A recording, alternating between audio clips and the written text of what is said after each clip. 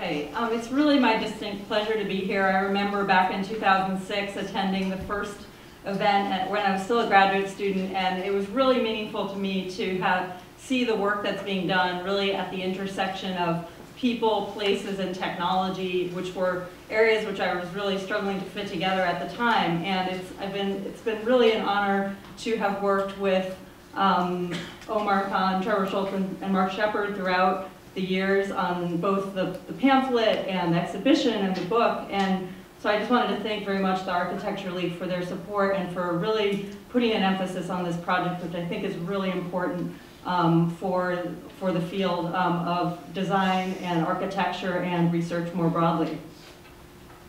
So I think when we think about data literacy, it sounds like that it would be a good idea to maybe start a college-level curriculum and a series of classes about data literacy. But what I'd like to propose is that every day we're generating data in our own experiences, we're participating in the creation of that data, as was mentioned in the previous panel, and we're confronting it in public spaces as well. And so really my interest in the topic of big data really comes from the focus on how can we make more qualitative and more meaningful and explore those narratives and stories. So often big data, we see a lot of numbers, and particularly in the mass media, it's often the aggregation of all of these small micro-level socio-cultural practices. And so my interest is in really usually working at the micro level, talking to people, interviewing people, observing as both a participant and as a social scientist, really learning why people are doing what they're doing. And that's really my interest in this discussion. So of course, we want to understand the ways in which the socio-technical issues are related to behavior and to bits and infrastructure and whose data is being collected and how it's collected and aggregated and how it might be visualized and for what purposes it might be used.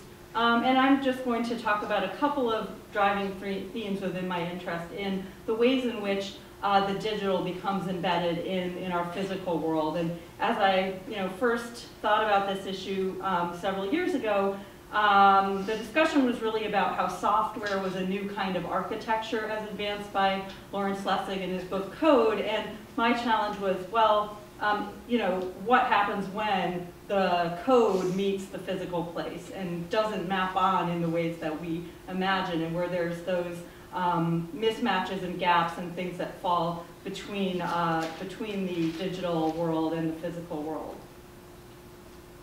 So just as an example of the ways in which our digital networks actually represent human practices, I have some slogans from the community wireless networking initiatives that I wrote about in the pamphlet.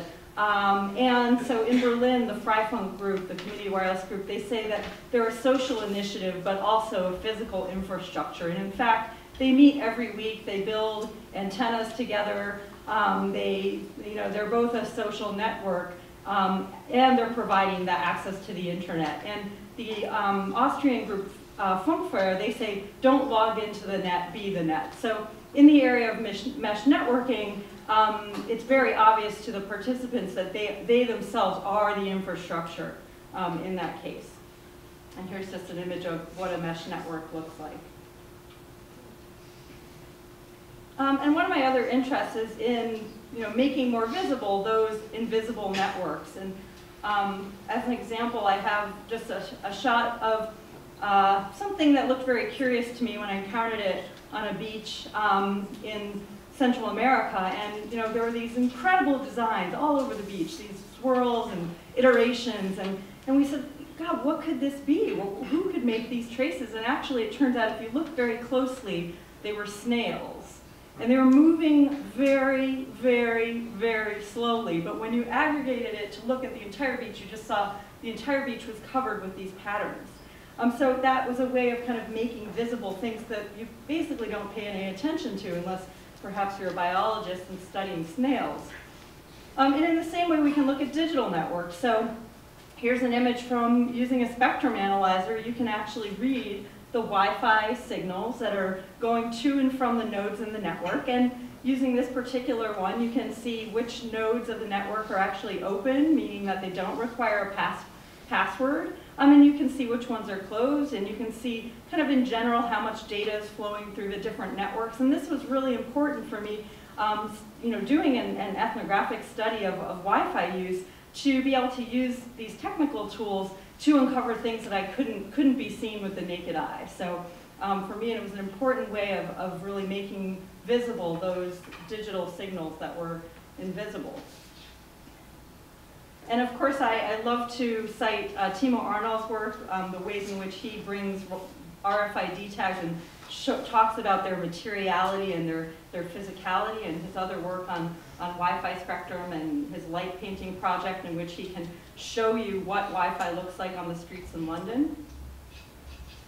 So, and thirdly, the last point really is about how there's a kind of digital materiality that is important to think about. And so even with Wi-Fi networks, for example, there's a huge amount of solar panels and cables and equipment. So something that looks is very difficult to see, there's actually a materiality to it. And in fact, if you use DVDs to move the data collected globally in 2010, it would require a fleet of more than 16 million jumbo jets, according to a recent article by the International Data Privacy Law Journal.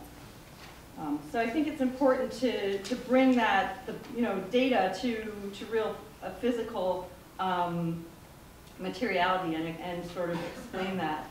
So I'll just mention briefly a couple of the ways that in my teaching I've been working with students to understand some of these themes.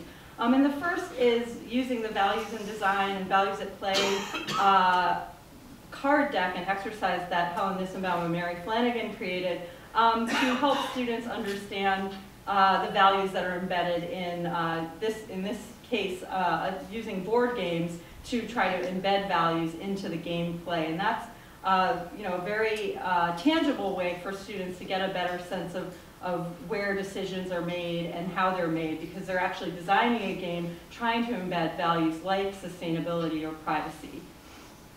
And then in my course on networked objects, we did a number of exercises where students were challenged to design networked objects. And even though some of them were superficial, like the refrigerator that can order your groceries, it forced them to have to think through both the opportunities and the constraints in making those decisions about these new potential networked objects.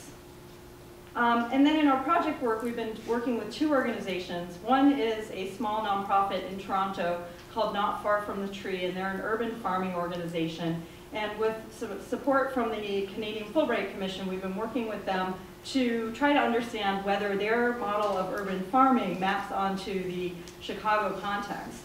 And so in that project, they've actually considered trees as part of the Internet of Things. And so they've explored the ways in which trees can tell stories, whether teams of volunteers that are going, for example, to pick fruit, how that data could be embedded into a mobile application to tell the teams, where the fruit is ripe, which residents would like their fruit picked, all of the different grooming information that's needed. And so they've had to look at government information databases about how to take care of trees, and they've interviewed a number of elders in the Chicago community that are very active in grooming their fruit trees. And the ultimate goal of that is to come up with a mobile application that will allow this organization to better mobilize teams of volunteers and figure out what information could be embedded in the application.